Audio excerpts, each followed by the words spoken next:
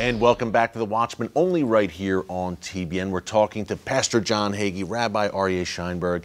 And gentlemen, I think for the folks watching at home, they say, wow, this is very interesting to have a pastor and a rabbi, such good friends, such kindred spirits. So when you're together, what do you guys talk about? Do you talk about theology, talk about Israel's place in the Bible? Are these the kind of things you talk about? Or you just talk about your families, just normal things? Well, sometimes we do all of that. Many times there are times I will call him and say, what does the Hebrew really mean in this particular setting? And we have a theological discussion about what the biblical text actually means. On one occasion I asked him, why do the letters in Hebrew leap so high off the page? And he said, because between the letters is the fire of God. It is the living Word of God. That's why you read it on one day and it has a meaning to you, and you read it a week later, it has a different meaning for you, because it is a book that reads you. You don't read the book. It meets your need every time you open it. Those are the kind of things we talk about. Wow, I wish I was a fly on the wall, gentlemen, in those conversations. Rabbi, what has that meant to you, too, from a theological perspective, to speak to Pastor about these kinds of issues? It must be fun for you, too. Sure. And also, when we could look at prophecy come alive today.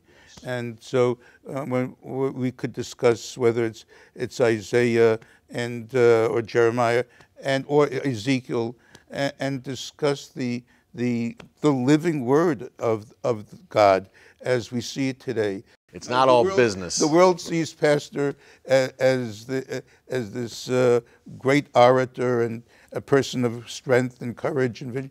And from time to time, I have this opportunity to see Pastor as the family person, as the sensitive person, as the caring person, as the loving person. We have this special bond that you two men have forged together. It's caused really a mighty move of God. Yes, it has. In CUFI. Why now, today, in these Bible times we're living in, where we're seeing prophecy fulfilled, why is it so important for this particular moment in time to have Christians and Jews together like they are now?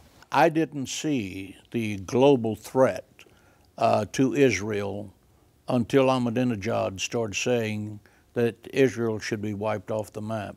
And then when I saw how the leadership of the United States of America began to give so much help to Iran, that was a terrorist state, and taking plane loads of money, then those millions of dollars were given to terrorist organizations.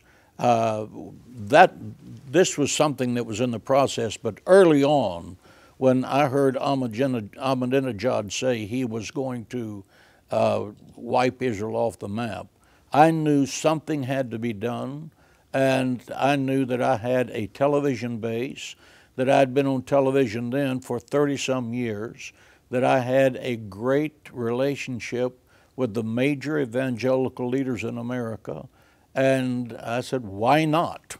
And I made 5 phone calls to 5 leaders and said, what do you think about this?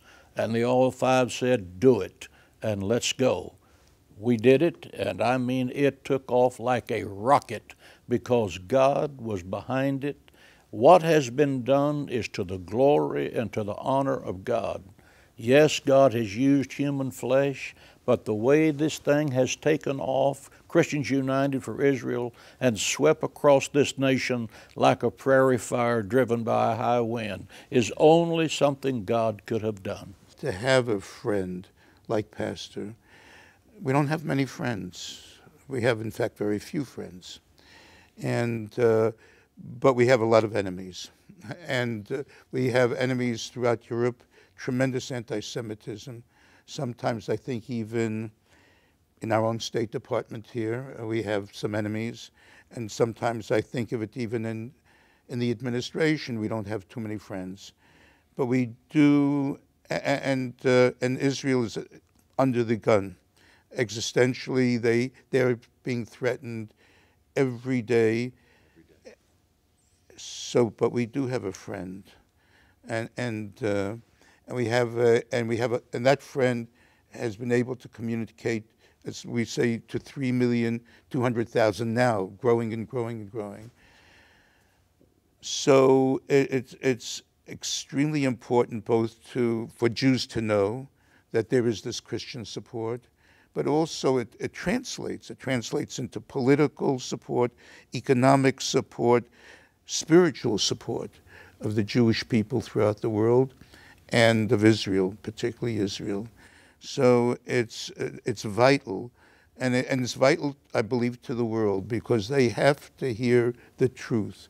The world today is upside down. They can't distinguish between truth and lies. And Pastor speaks it as it is. Gentlemen, this has been such a pleasure.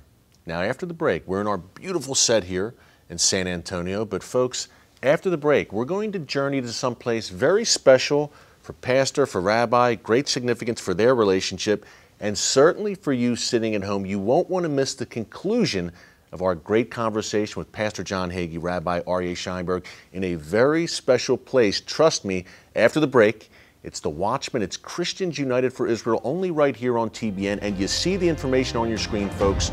Go to our website, CUFI.org, call the number, and join this mighty move of God that you're hearing about today. Stick around.